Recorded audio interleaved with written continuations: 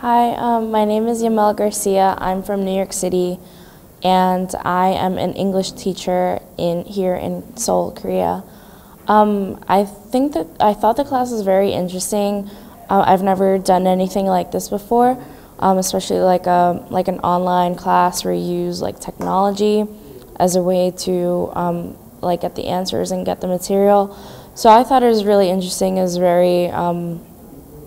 very refreshing way to like go about class, and the material was pretty easy to understand, and the games really helped me like grasp a better understanding of it. I just wish I spoke better Korean for me to be able to understand the teacher, but other than that, I think it was a good way of like going about class.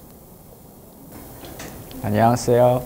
Xin chào, tôi tên là Đạt và tôi đến từ Việt Nam. Hiện tại thì tôi đang học cao học tại Trung tâm Ung thư Quốc gia của Hàn Quốc. Lý do mà tôi muốn học tiếng Hàn là tại vì tôi muốn biết thêm về văn hóa cũng như là con người của Hàn Quốc, và cũng là một phần để sau này nếu mà có điều kiện mà tiếng Hàn mà mình tốt lên thì có thể là cái cơ hội việc làm của mình cũng sẽ nhiều hơn trong tương lai. Về buổi học ngày hôm nay thì thực sự là tôi chưa bao giờ trải nghiệm những cái khóa học online, tại vì tôi nghĩ là nó sẽ không có cái sự tương tác giữa học sinh và giáo viên.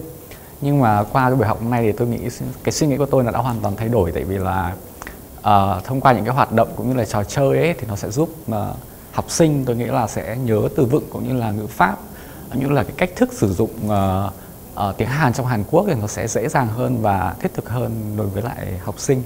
Và tôi nghĩ là tôi sẽ tham gia một cái khóa học online trong tương lai, trong thời gian tới. Xin hết.